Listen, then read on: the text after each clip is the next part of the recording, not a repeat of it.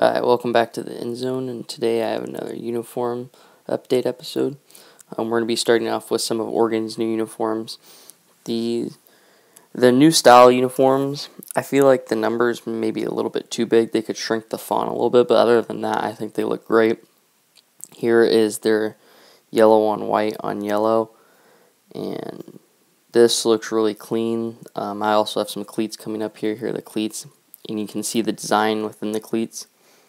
Next, we have their all lightning yellow uniforms with like the real elaborate wing design on the shoulders, which you can't really tell when you're watching the game, but in still frame pictures you can really see the wings.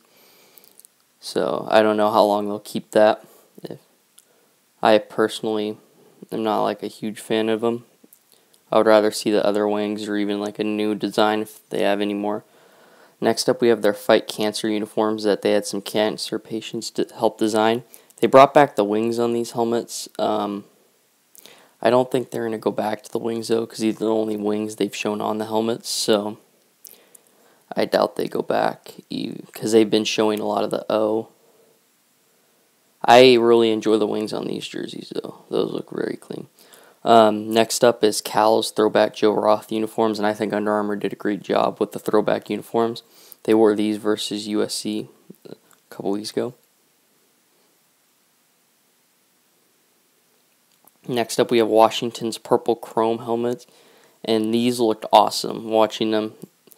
It was a night game versus Cal, and the lights really enhanced the chrome in them. Next up, we have Minnesota, showing off 3 new Minnesota helmets. These the gold helmets with the big Gopher logo on the side, as well as these white ones. And also in their regular maroon helmets, they added like yellow specks in them. You can't really tell what's bigger. And also says "Row the boat" on the stripe. Next up, we have Air Force's new helmets. They're supposed to model after their like a fighter pilot's helmet, and they also have the gray uniforms to go with them, very similar to Washington State's new dark gray uniforms. Next up, we have Oklahoma State showing off some throwback helmets. The jerseys are normal orange and white jerseys, but the helmets, you can see they have the old font numbers on the side, as well as the gray face mask, and the front bumper has a different logo than normal.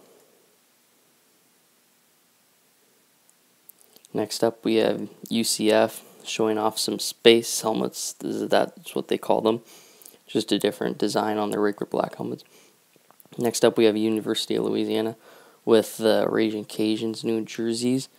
You can see the detail in the jersey. That I'm guessing like a Saint logo. I don't know what exactly you would call that.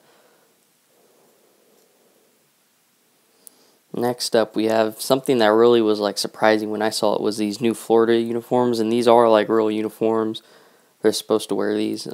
They're supposed to be like gator skin themed, and I don't know, like they're really out there. And you've never seen Florida do this. You've seen them wear like white helmets before. That's like the craziest they've gone away from their more traditional look.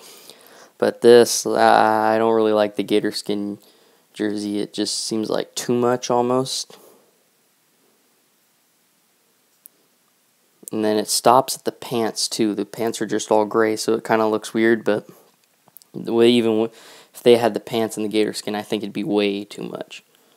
Next up, we have Duke showing off some gray uniforms, and these looked really good when they wore these. I really like these. We also have UAB showing off some new gray uniforms, and Under Armour did a great job with these. I feel like UAB did a great job too. The helmet with the white helmet really looked good with it. And lastly, we have Eastern Washington with new all-red uniforms showing off some new Adidas. I don't know what differences there are from their old red uniforms really, but these are new for this year to them. Thanks for watching. Be sure to like and subscribe and share the video.